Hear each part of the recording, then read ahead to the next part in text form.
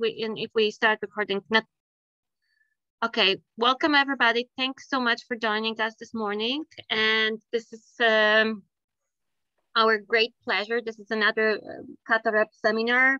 We are a research project funded by the National Center Poland. And we are very happy to host Lucia Pozzi, who's joining us from, as I said, from Australia. And Lucia is a member of the Institute for Advanced Studies in the Humanities at the University of Queensland. And her work is on, she's a historian working on Catholicism and sexuality and reproduction.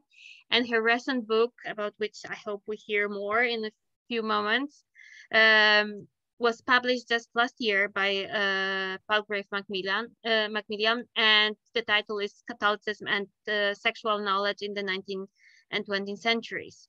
So, and the topic of today's talk is From Onanism to Humanae Vitae, a Catholic journey into modern sexuality. So, Lucia, thanks so much for joining us, and the floor is yours. Okay, thank you very much. Thank you for joining me for this conversation. I hope to be clear, and if I skip something, we can talk about it later. It's really great pleasure. I've never talked about this research in those terms. It's the first time I spoke to many conferences, but today I just want to have a different focus.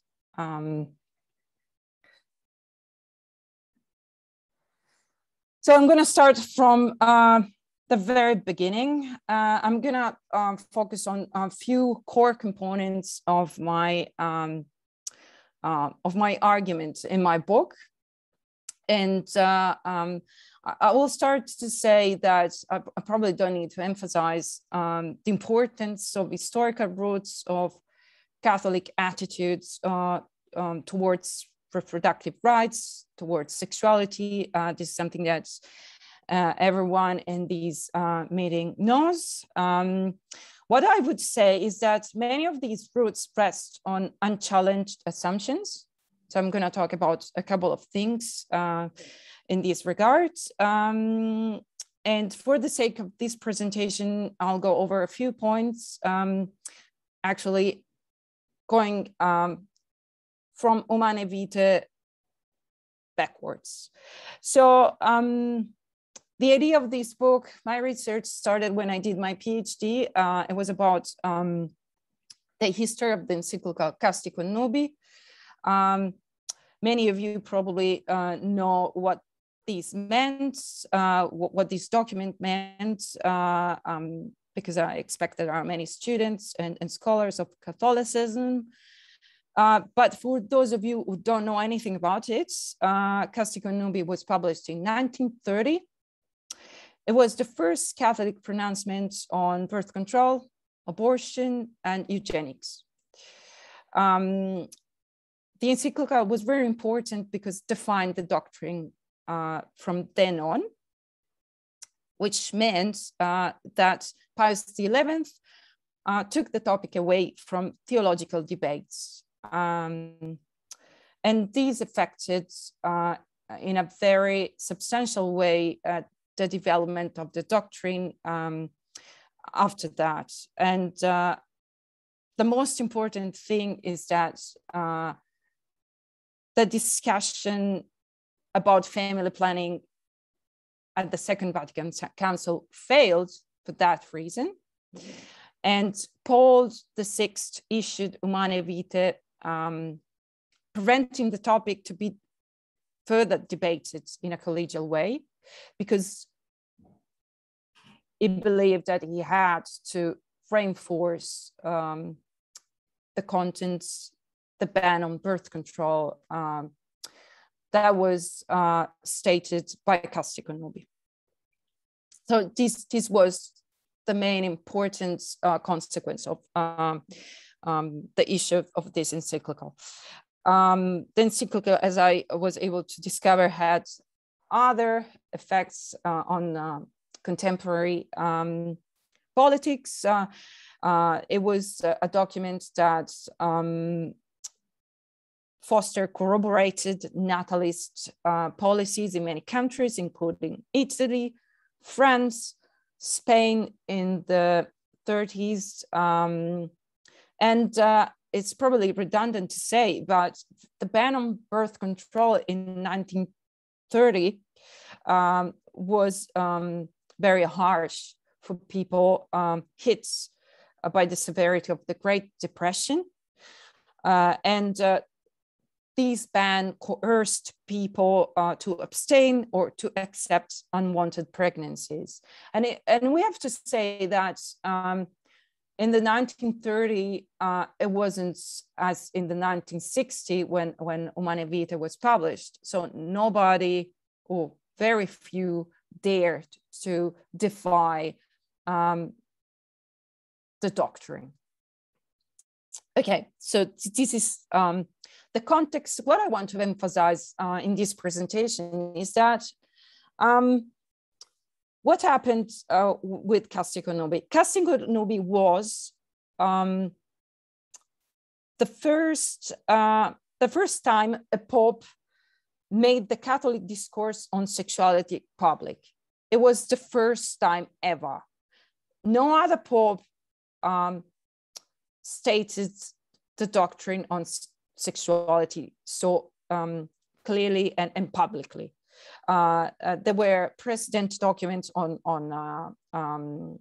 marriage, for example, Arcanum Divine Sapientiae, other documents that stated the doctrine on other points, on conjugality, but not on sexuality. So this is the first thing I just want to emphasize.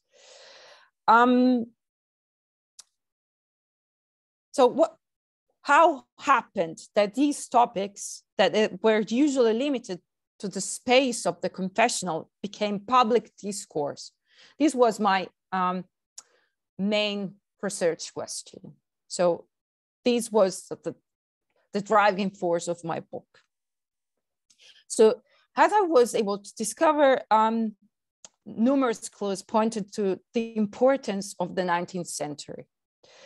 For example, a great number of files of the Holy Office shows an unprecedented interest in reproductive issues. That was something quite important, especially the second half of the 19th century. Saw an increase in decrease about sexuality. Before then, the Holy Office had never engaged with these kind of topics, and not in so much into details, and not so much in technical terms, discussing, for example, medical procedures. That was something very new. So I just want to give you like some dates. For example, the first decree ever published by the Holy Office on abortion was issued in 1882. So before then, it was the duty of the confessor to deal with sexual sins. And sexuality was a matter of private dialogue between believers and their spiritual carers. So this is how my investigation started. And yeah, and yes, I have to say that the Catholic Church has always regulated sexual behaviors. But I see in these events something that's essentially modern. It's different. So this is probably my core arguments. And I'm going to show you some examples to illustrate my points.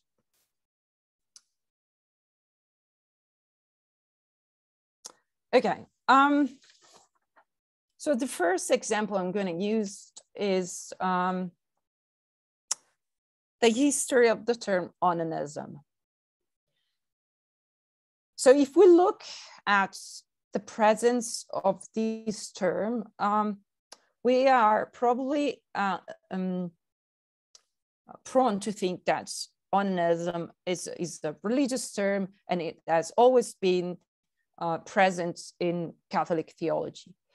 But what I was able to establish that first, onanism is a relatively recent term, and its meaning is not stable over time.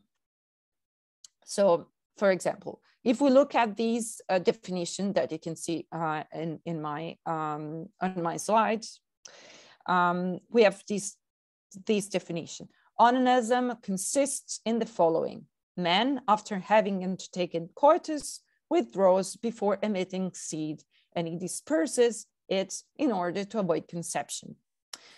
It's evident to anyone that this means wallowing in pleasure and at the same time refusing to take conjugal responsibilities. I have to say that I'm not the only historian who has looked into it, and there is a more eminent historian who has done that, who is Thomas Lacoeur, who is an American historian of sexuality, was traced back the history of these term. He equated onanism with masturbation, which is something I take issue with. But the main thing I disagree on with Thomas Lacoeur is the fact that this is not a totally secularized history. So onanism is a term that stems from a sort of medical popular writing, but has an importance in Catholic moral writing as well, and it reverberates back into medical writing. But I'm going to show you how this happened. So, I'm sorry, this happens all the time. Okay.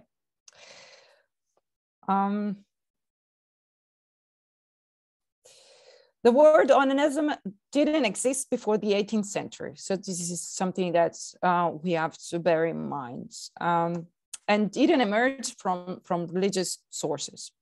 Of course, Onan is a biblical figure, and I'm happy to recount his story later. According to what I've found, onanism in Catholic moral literature made its appearance at the beginning of the 19th century. And this occurred after the publication and reception of two major works on the topic. One is Onania, a medical popular treatise by an anonymous English author. And the other one is L'Onanisme, dissertation sur les maladies produites par la masturbation by Tissot, who has a series of names I don't remember, a very long name, Tissot. So what is important about this medical moral literature is that onanism is a moral crime, is a sin also for these doctors, and is a sin with pathological consequences. So it's a sin that has physical symptoms, okay? So this includes sluggishness, loss of appetite, affections of respiratory system, slackening of the nervous system, and so on. And there are many more. And these moral literature established, let's say, a new moral discourse on sexuality, a discourse that was secular. But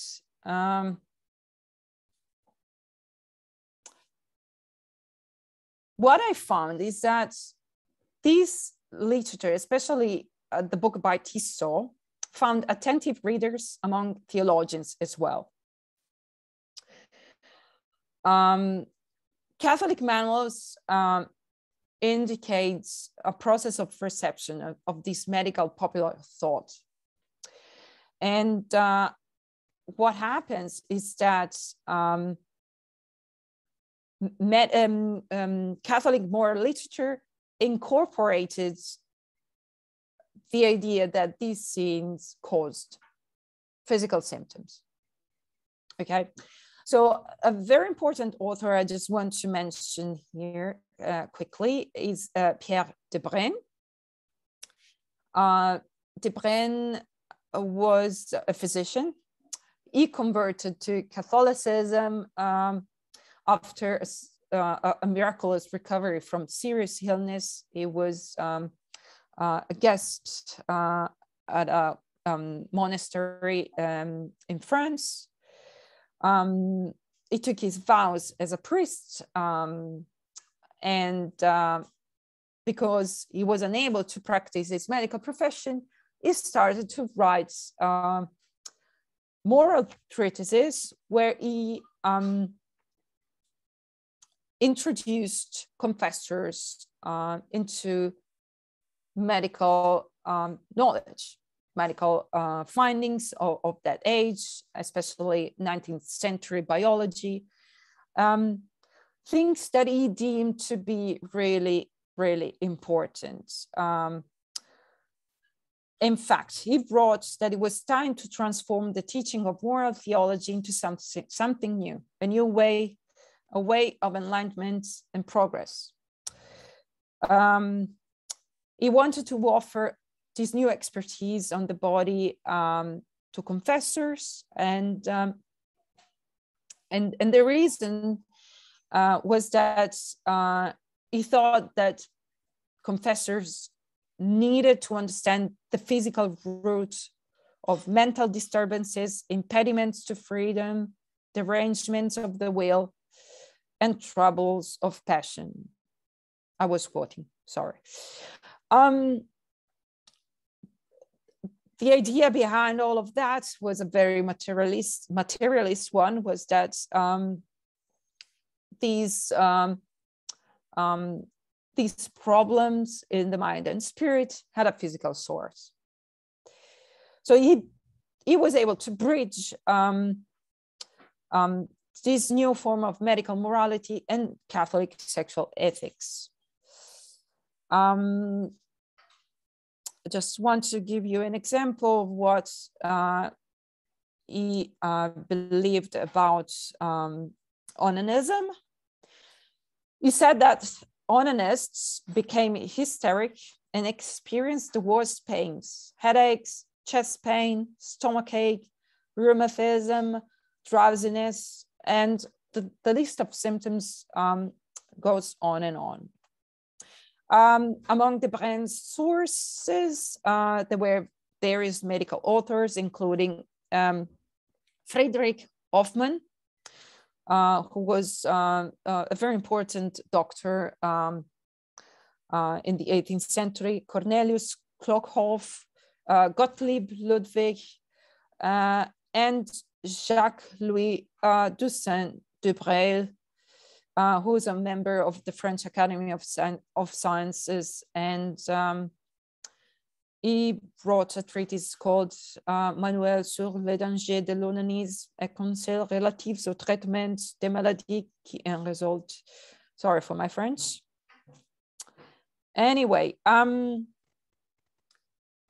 what is important here is that de Bruyne was the bridge between these medical moral literature and moral theology.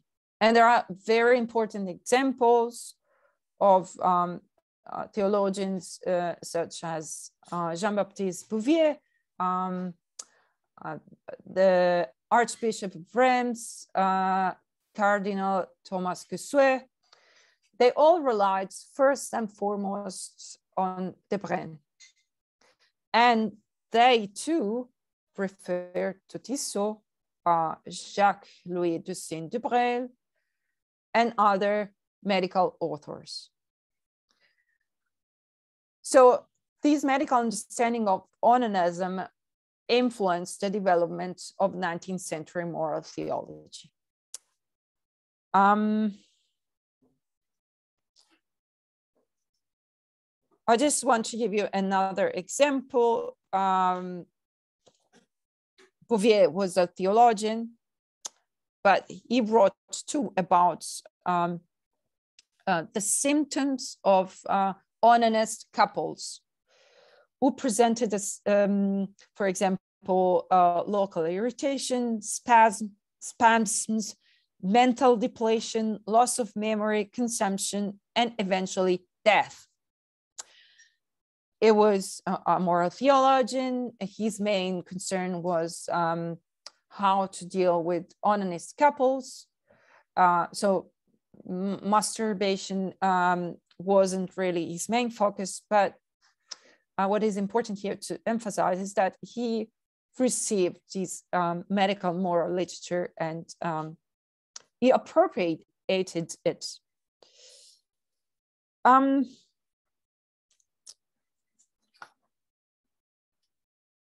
So to say it's in Foucauldian terms, we could say that this modern Catholic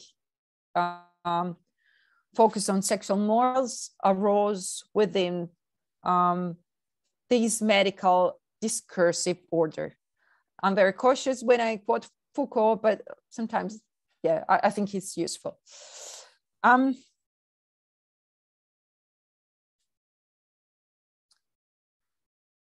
Okay, as one can expect, what happens in Catholic moral literature for confessors agrees with the idea of secularization, where science is the engine of secularization and secularizes moral theology and religion as a consequence. What is less obvious in my view is that these religious ideas that were presented in these Catholic moral literature were received back, reincorporated in medical popular literature at the end of the 19th century, early 20th century. For example, there are some vulgarizing doctors who considered religious values really important to sexual morality. And they thought that the law of nature was the law of God, and there was an equivalence between the law of nature and the law of God. So according to them, nature ruled the sexual realm, and it established laws, exceptions, and purposes of sexuality. So for example, Georges Surblé wrote that the purpose of genital organs is that of achieving their natural end, which is generation. Everything opposed to this end is illegal, meaning against the law set by nature and God. This is was written in 1909 in Lévis Conjugal. But he wrote also that procreation is a respectable and sacred work. So one could say that Georges Surblé was a Catholic physician, and this is quite understandable that he was defending his religious point of view. But what I found interesting is that other doctors, for example, Louis-François Bergeret, who wasn't Catholic at all. He was a friend of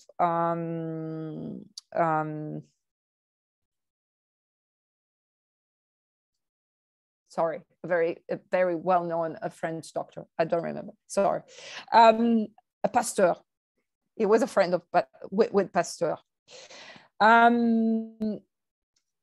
Bergeret had a similar view of physiology, and he believed that the loss of religious values was the culprit of abuses, aberrations, and frauds. And when I say frauds, I mean contraception. So these doctors thought that contraception was a sort of trick, like a cunning trick to trump the natural goal of generation.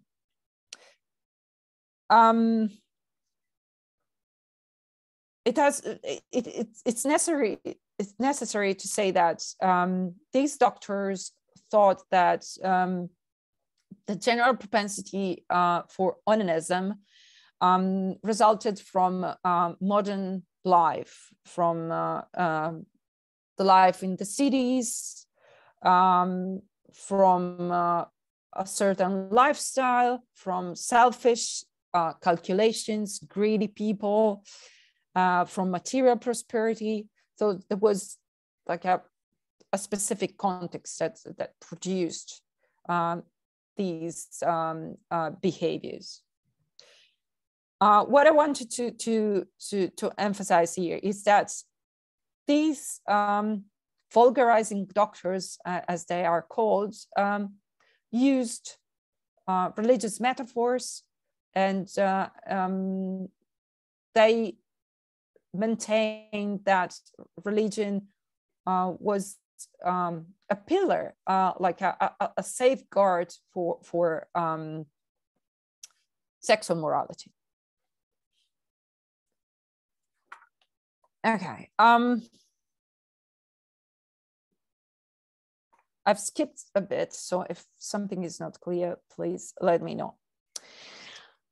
Another example I just want to bring to your attention is the example of sexual purity, because sexual purity is another area where medical and religious perspectives conflated.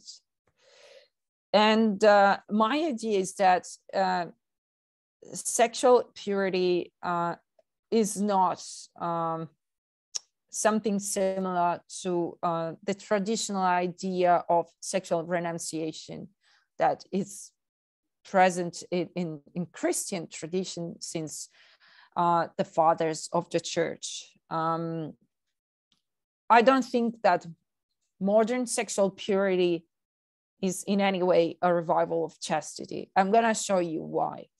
I think that modern sexual purity is something typically modern, and is something that is still quite successful and mostly directed to women.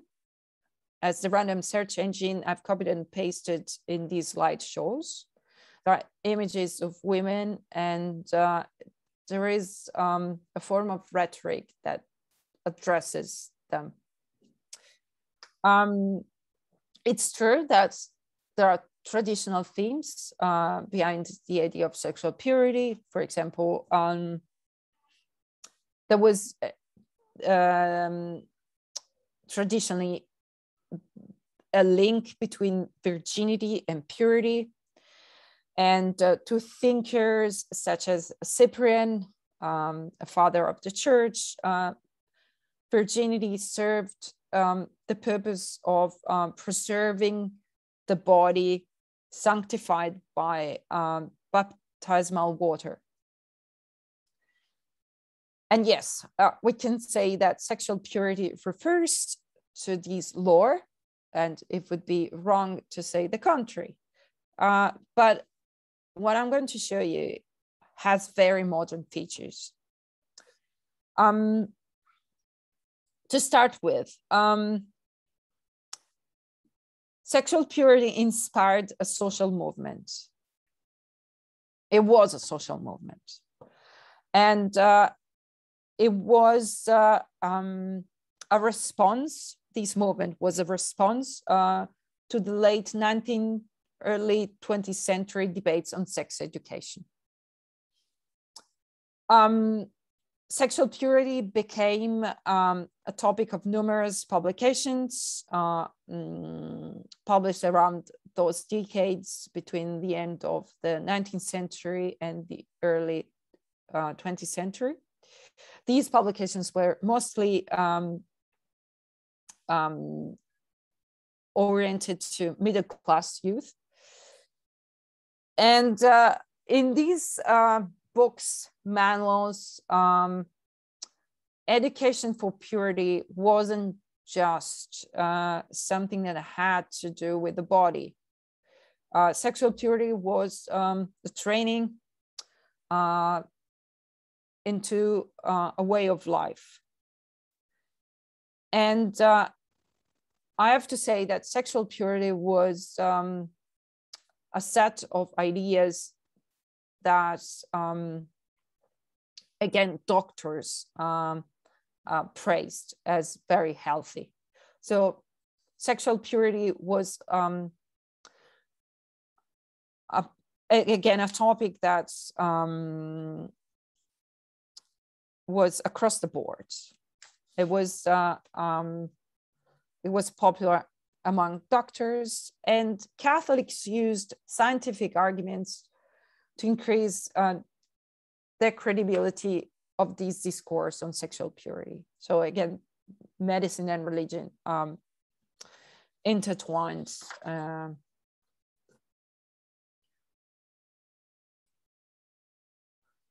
So debates on sex education appear within the context of the so-called sexual question, Sexualfrage in German, la questione sessuale in Italian, and I could go on with other languages. It was a problem felt in most European countries. Sexuality was a source of concern in many countries, and it was a sign of the moral and physical health of population. In many countries, there were societies committed to sanitary and moral prevention. The two terms were associated, sanitary and moral. For example, in France, la Société Française de Prophylaxie Sanitaire et Morale was established with the idea of counteracting the diffusion of venereal diseases by any means, religious, medical, and political. So sex was a source of danger. This danger was found in sexual promiscuity, in new sexual practices, sexual behaviors. This danger could be found in the very widespread sexual diseases. And it's necessary to underline that prostitution was very common. It was considered inevitable accompaniment to marriages. And because of the diffusion of venereal diseases, there were many hereditary diseases, as hereditary syphilis, for example, which could cause blindness too. So the idea of controlling sex was an idea that was intertwined with eugenic concerns. And the Catholic response to these debates on sex education, sex reforms, and eugenics was a response that tried to keep up with these discourses.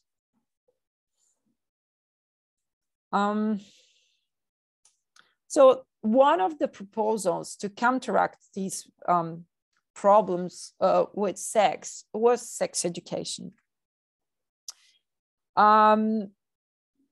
Many doctors advocated sex education as a form of prophylaxis against the diffusion of these diseases. But there were many questions arising from these proposals. For example, how could youth be informed of the risks of sexuality? Could sexuality be taught? Were anatomy and reproductive physiology suitable subjects to be taught? What was the right way to teach about sexuality? So, one of the main authors, Catholic authors on this topic, on sex education, was Joseph Fonson-Graves. He published a very successful manual entitled Advice to Parents and Teachers About Education for Purity. Sorry, I don't remember the French title. He was the son of a medical practitioner, himself the author of a series of popular medical writings. According to Fonson-Graves, sexual purity was a long-standing teaching method aiming to create enduring habits that would ultimately lead to chastity. So chastity was a long-term goal in his view. But Fonson-Graves wasn't against sex education at all. He believed that sanitary and moral prophylaxis ought to be taught together. Sex education couldn't be subject in schools. This was his point of view. It had to be taught individually, possibly within families, and framed within the right moral pedagogy.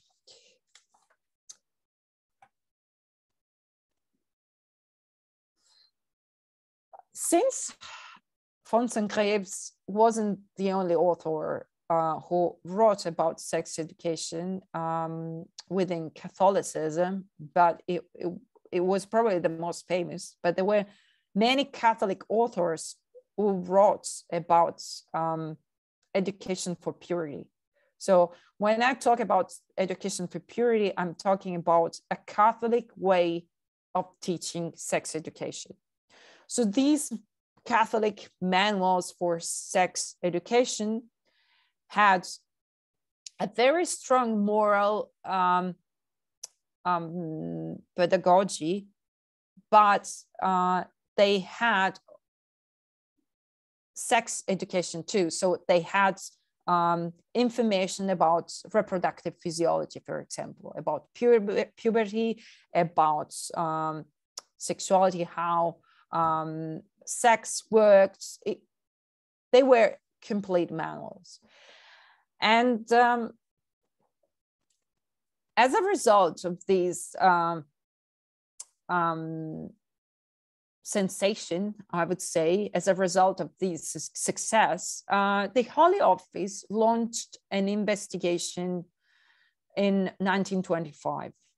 And there is a very thick folder about education for purity in the Holy Office archive. So the investigation was carried out by an advisor of the Holy Office, who was very known for his anti-modernist views. His name is Henri Lefloc. He was a French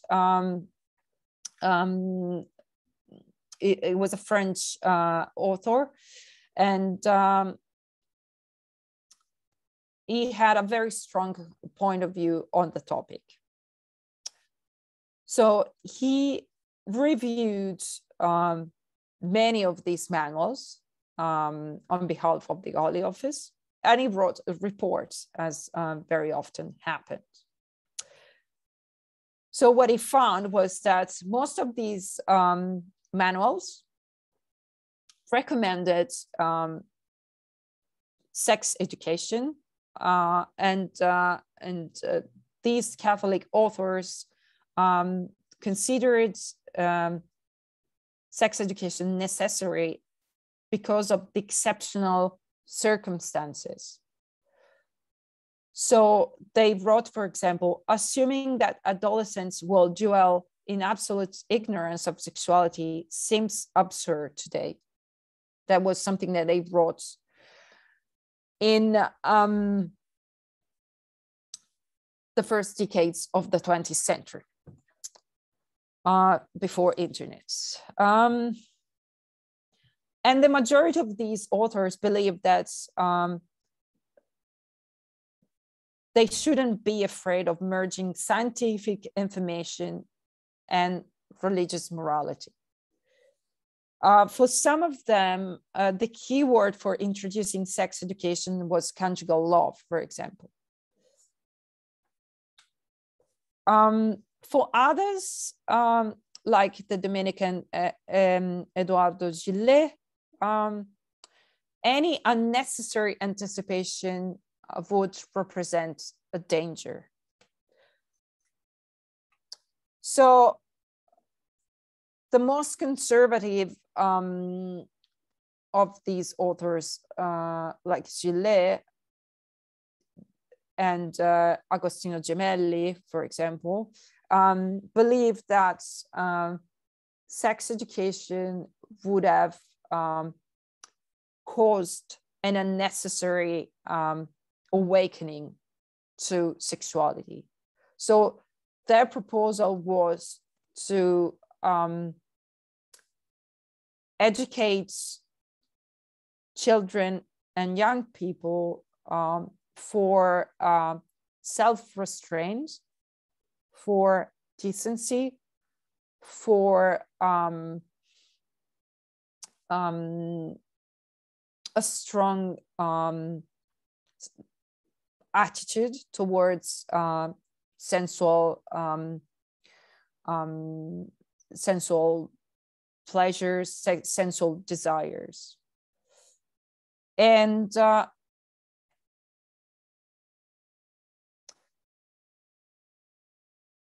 what happened was that Lefloc was able to sway the assembly of the cardinals within the Holy Office, and the idea that ignorance of sexuality provided more safety than science prevailed. And as a result of this investigation, Pius XI issued the encyclical Divini Illius Magistri, where he stated, the naturalism is really dangerous. At present times, it invades the field of education in relation to a very delicate subject, morality. It is very widespread, the error of those who promote such sex education with dangerous arrogance and with an ugly word, considering erroneously that they will protect youth against sensual dangers with merely natural means. Like this, daring initiation and preventative instruction for all, indiscriminately and publicly. Even worse is the idea of exposing young people to early opportunities, getting them accustomed to the argument almost to harden their spirit against those dangers. Finally, faults of morality are not the effects of intellectual ignorance, but of an unsteady will. So this was the result of this investigation. And as I said, this decision of the Holy Office was based on the idea that children ought to be educated to obey and to gain strict self-control.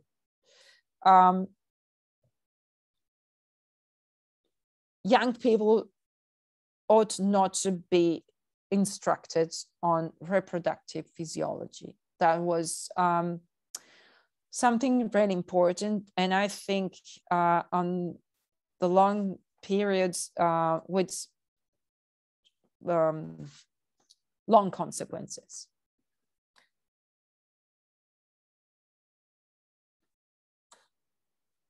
So there are a few things to consider when we talk about sexual purity. And we have to bear in mind that in that period of time, women started to contravene their social expectations for their reproductive behaviors, for their claims on their rights, for advocating voluntary motherhood. Women were considered a cause of social and eugenic degeneration. And this has to be said, this wasn't just a Catholic interpretation of degeneration. This was across the board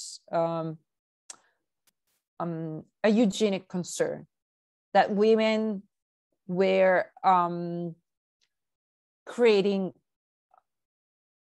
a worse society, that they didn't make enough babies, that they didn't bring up their babies in the right way, and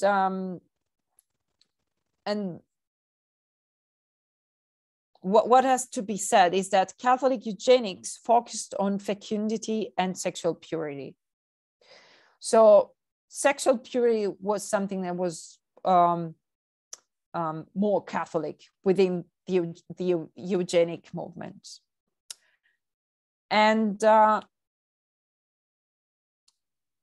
it's important to remember that Pius XI started to launch crusades for purity in 1926.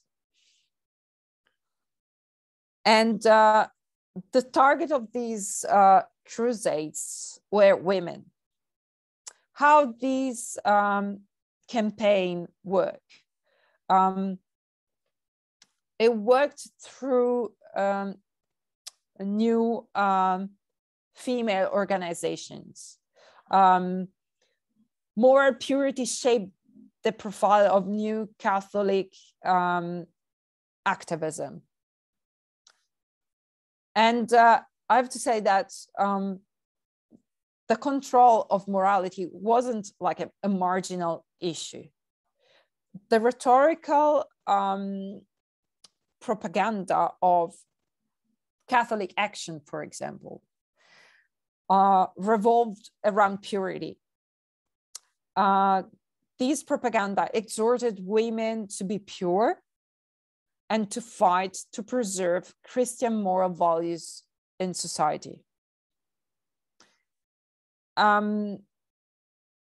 This wasn't just like a folkloric element within Catholicism.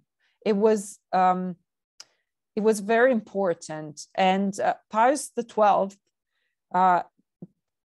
went to the point to blame women as accountable for war atrocities during World War II because of their sinful and indecent demeanor. So there was an implicit equivalence between overall morality and the control over the female body. So women were responsible for the education of their children and for bringing up children with pure ideas of purity. Women were responsible for having decent and pure demeanor. And in practical terms, that meant not taking part in dancing, not following fashion, not going against like social conventions. The idea was that sexual integrity could purify the world against materialism and the loss of Christian values.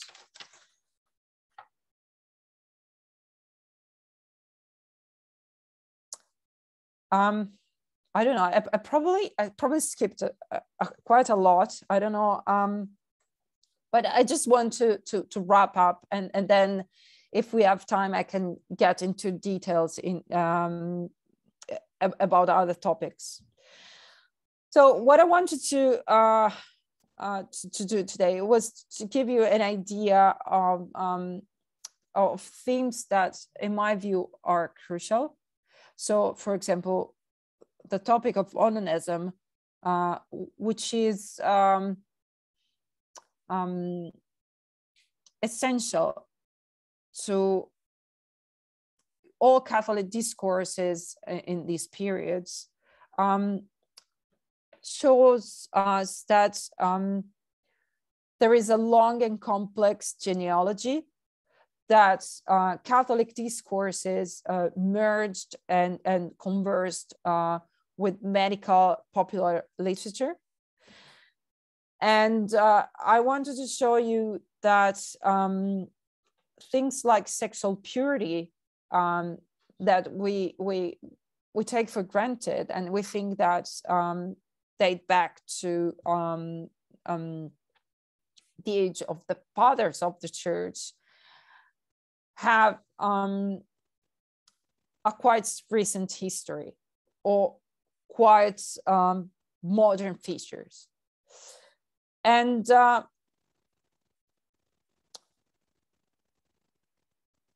what I wanted to show you is that medical and religious perspectives merged, intertwined, and conversed. And even though, of course, there was some resistance at times, there were spaces for collaboration too. And even medical popular writings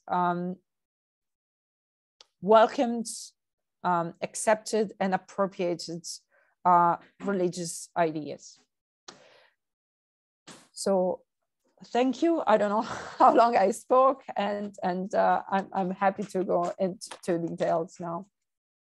Thank you so much for this. I think we can clap our hands with Zoom. That was really fascinating. All those continuities and ruptures, and how some things we think that, especially in countries like Poland, we think they were like forever.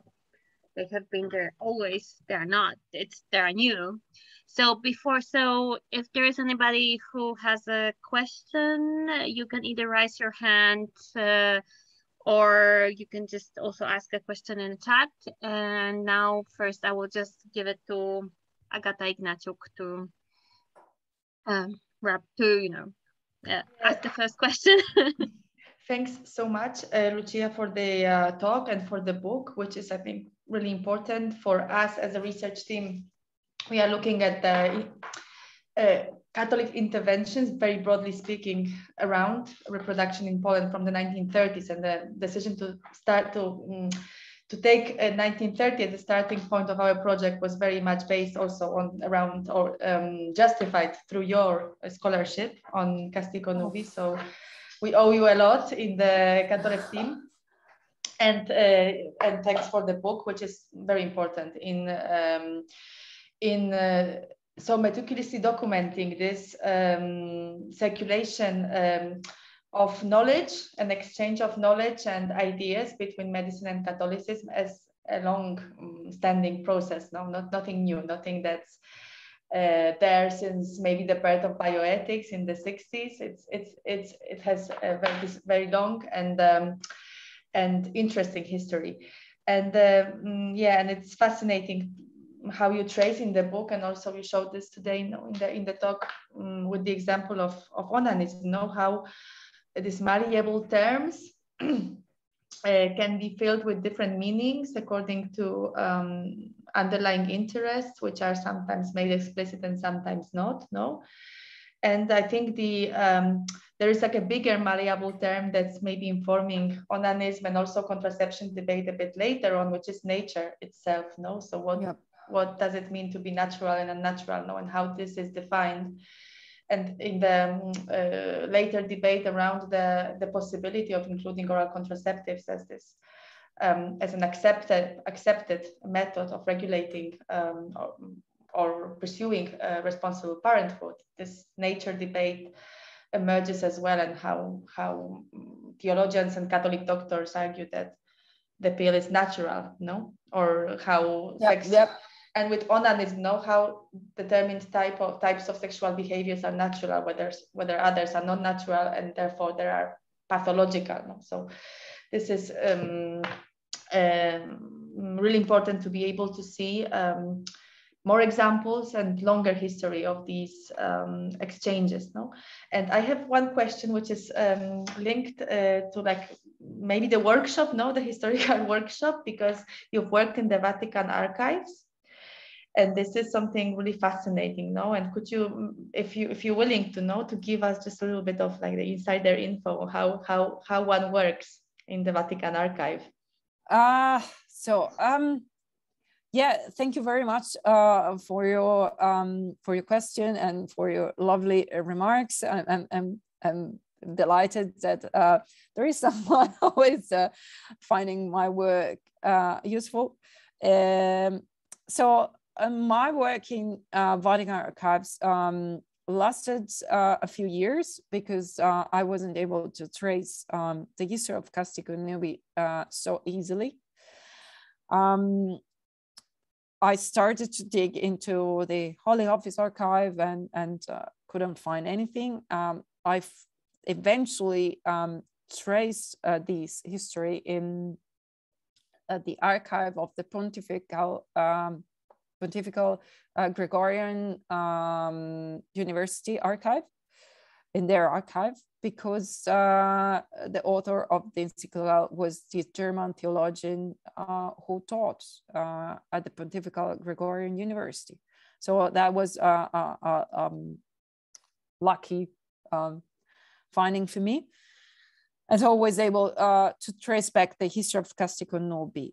But when I started to look into the Holy Office files, I found a lot of interesting material, and I thought that there was much more about sexuality than the discourse on birth control, and that's why I needed to understand better how could this happen, because I have to say, in the 30s, looking retrospectively, you would expect to find something about or more about totalitarian regimes, violation of rights, but there was a huge concern with sexuality, and I thought how can these concerns with sexuality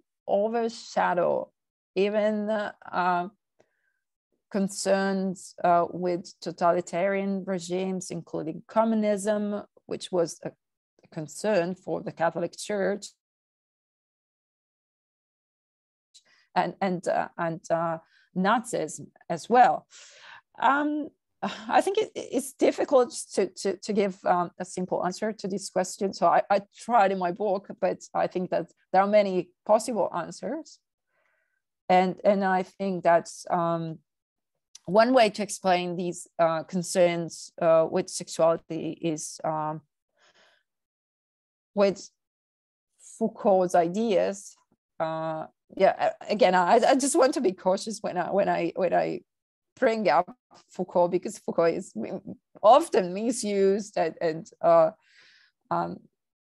quoted too much in my view. But his idea that sexuality emerged in the 19th century as a coherent discursive order makes sense to me, and is confirmed in Catholic moral literature too.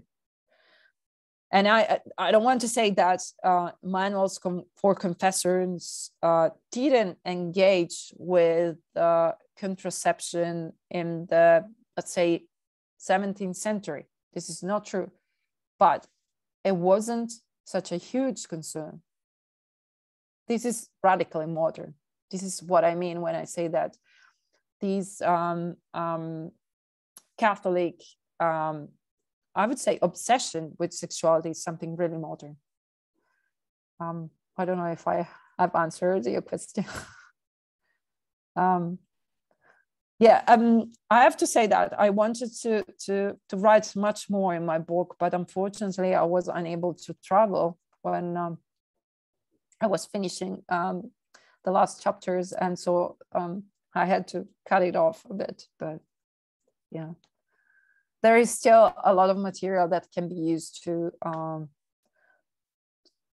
look into the history of sexuality within, especially the Holy Office. There is a lot. And I think that after the opening of the section of Pius XII, there is much more. I'm stuck here in Australia, but you can go and have a look. Well, but you can write another book, I guess, on this. Thanks. Yeah. Okay, so do we have some more questions or comments from the audience? Anyone? Yeah, don't be shy, really. I'm yeah, don't be shy.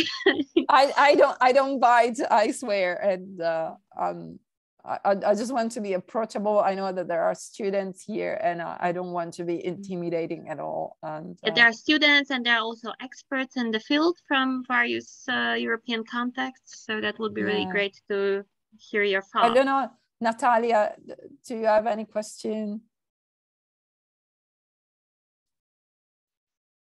Well, but then let me just just say a few words, in reference to what you said in the beginning, and it was so obvious within your talk how Foucauldian is this, and also how much there's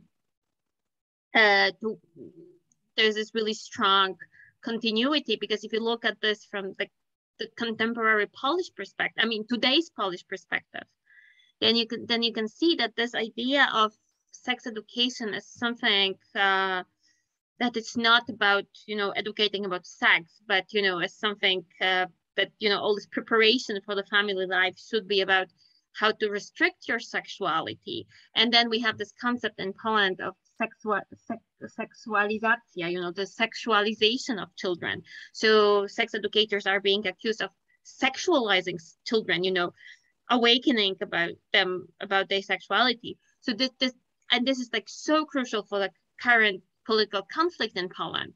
So then it's in a Catholic country, yes. So I think that it's really fascinating how to see how this concept is modern, and how it developed historically, and how stable is this just today, and how much we just I think it can really help us understand this kind of arguing that is going on. So I think this is really relevant for understand for the contemporary politics, not only for history.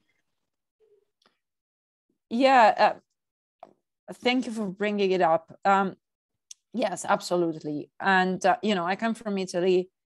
You're in Poland, and we both know how Catholic countries work, and sex education is something that is not really relevant in our school curricula, for example, in Italy. It's because of these historical reasons, and still an issue that is debated.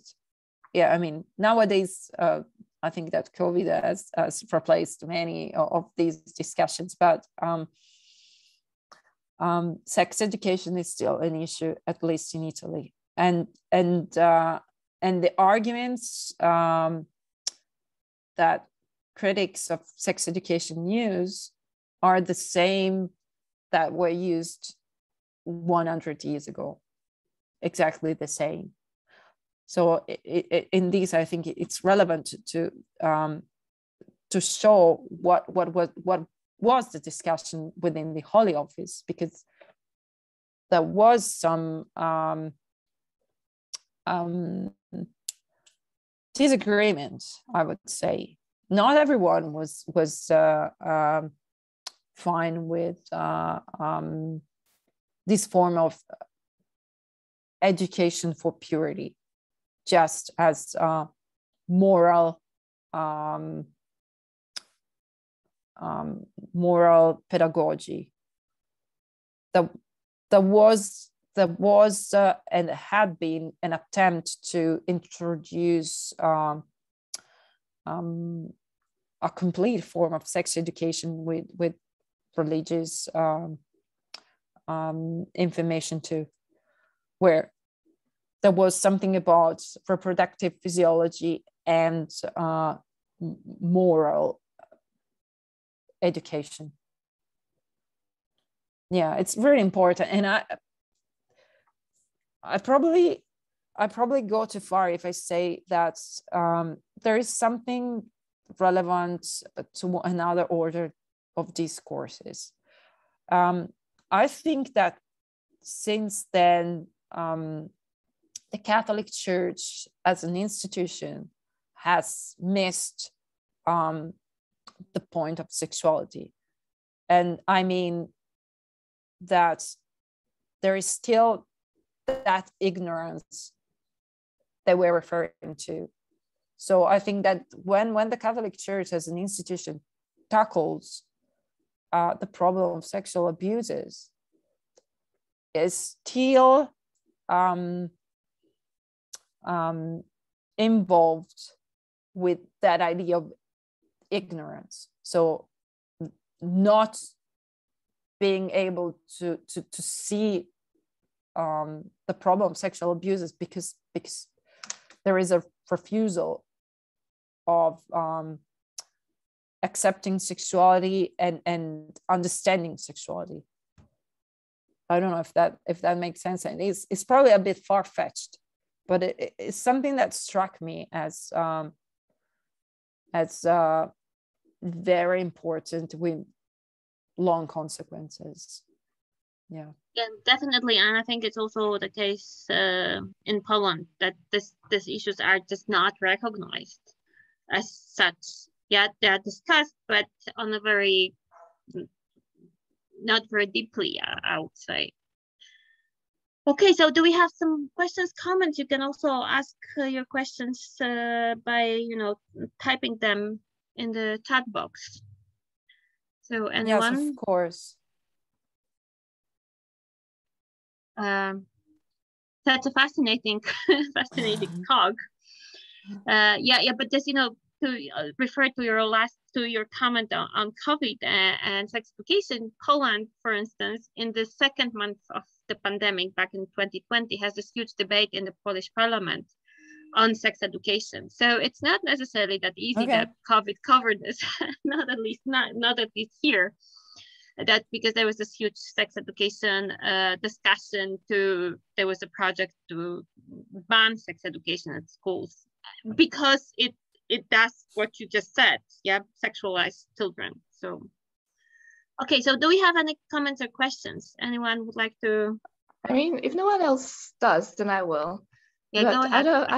I was afraid it's naive or kind of out of your expertise, but everything that you said is actually, you know, somehow against the common knowledge about how we imagine that this sexual obsession of the church is mostly like related in the common imagination to the Middle Ages, or like especially the myth of the Middle Ages, and how like we actually say that something is so middle-aged because it's so like restrictive sexually. And I just kind of wonder if like what the discourses, the church discourses on sexuality before, like how was it really different before this modern turn you were talking about? Like whether you can really talk about this. Yeah, yes, I can. Thank you very much. That's a very good point. Yes, usually, yeah, it's something that we are prone to say, oh, that's very medieval, or that's the Catholic Church. The Catholic Church has always been like that. Not really. To start with, I just want to give you an example of how abortion was understood. So, for example, if you look at some 17th century manual for confessor, and I'm referring here to the Jesuit Sanchez, for example, he wrote about abortion in a much more nuanced way. So abortion wasn't absolutely forbidden. It was something that could be provoked for the right reasons.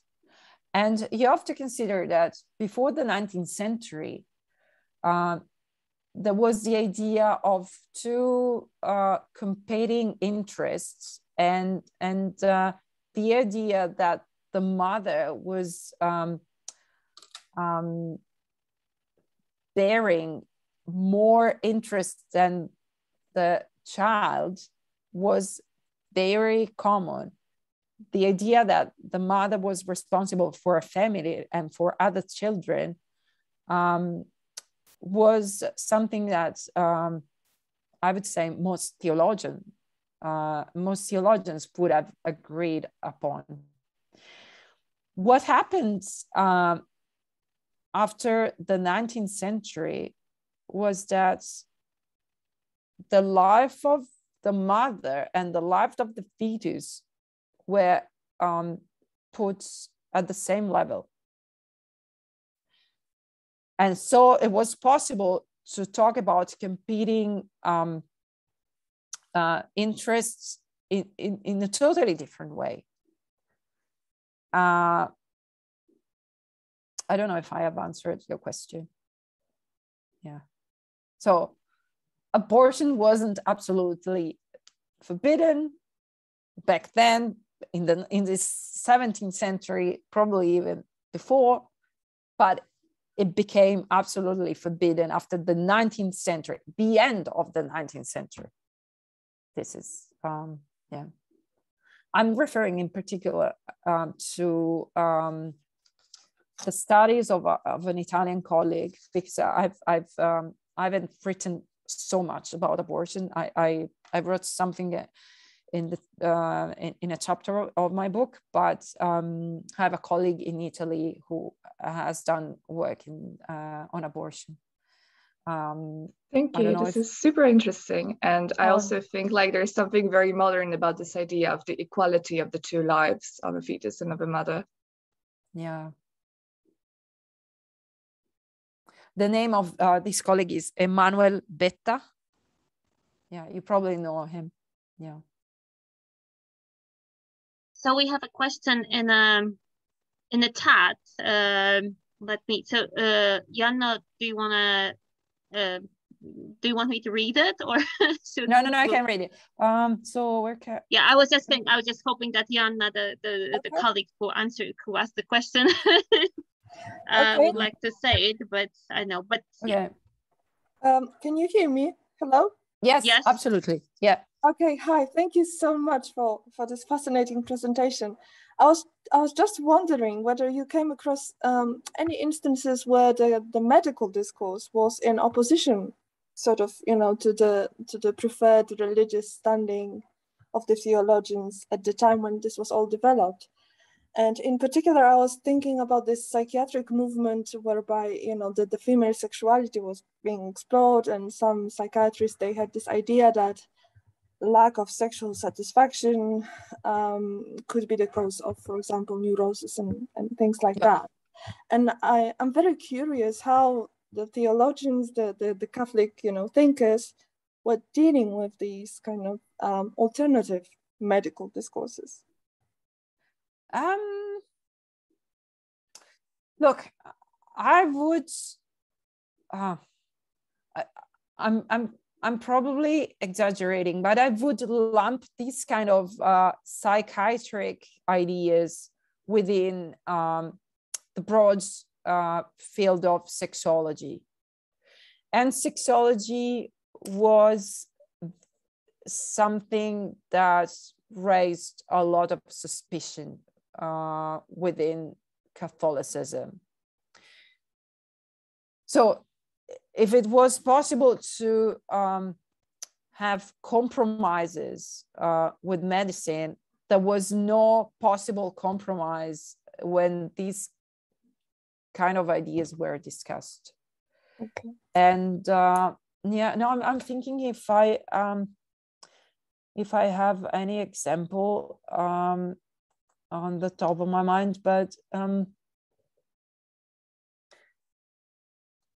I think that even theologians referred to neurosis, but I think, as far as I remember, that their idea of the medical notion of neurosis caused by the lack of sexual satisfaction could find a solution within marriage and conjugal sexuality only, if that makes sense. Yes, of course. Thank you. Yeah. So it sounds like forever enemies, the religion and the psychiatry, and nowadays perhaps psychology a bit more. But thank you. Yeah. Oh, no problem. Yeah. I'm thinking there were overlaps. Like some doctors agreed that sexual purity could work in normal people without particular sexual propensities. So for normal people, sexual purity worked, but yeah, it's like they kind of refer to these medical literature and they acknowledged it, but they couldn't agree on everything. Yeah. Okay, thank you. Thanks for this. Any more questions? We, I think, now running out of time. So if there is anyone with a really strong need to ask a question, go ahead. If not, then just let me just thank Lucia for this really wonderful talk, and thank big thanks to the audience for the questions and comments. And I hope we will see you soon for our next for our other seminars. And the next one will be on February 24th, and Janna Jakubowska, the historian of art from the University of Warsaw, will be talking about female sexuality and Catholicism in the feminist art in socialist Poland. So it's a little bit different, but still really fascinating topic. And Very interesting. That will be in English. So please join us for the next. So Lucia, thanks so much for this. Thank you. Thank you for this opportunity. And if you have questions that you don't want to ask me now, you can email me, and I'm happy to help you and answer if I can. And yeah, thank you very much. And it was good to see you all. And thank you in particular, Agata and Agnieszka and Natalia. Thank you very much. Thank you.